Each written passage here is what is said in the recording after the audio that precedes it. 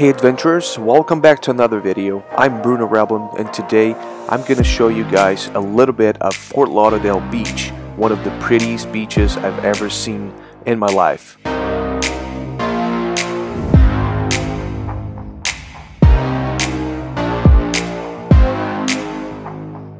Located on the east coast of the United States, Fort Lauderdale is named after a series of forts built by the United States during the Second Seminole War.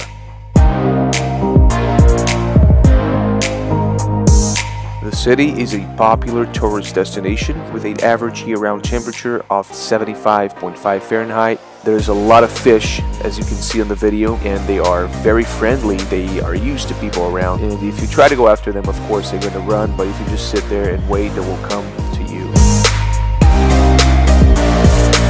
Well, as you can see here, somebody lost their trunks. It's floating underwater, and that was funny to record and show you guys. Anyways, Fort Lauderdale Beach is a very nice, calm, peaceful place. You will love this place. I hope you enjoy it when you go. I'm pretty sure you will. I highly advise you to go to the beach if you ever visit Fort Lauderdale, and bring your family with you so you guys can enjoy it, especially in the morning. I'm sure you guys are going to enjoy it. There is a huge variety of shells on the beach for those of you who like to collect them.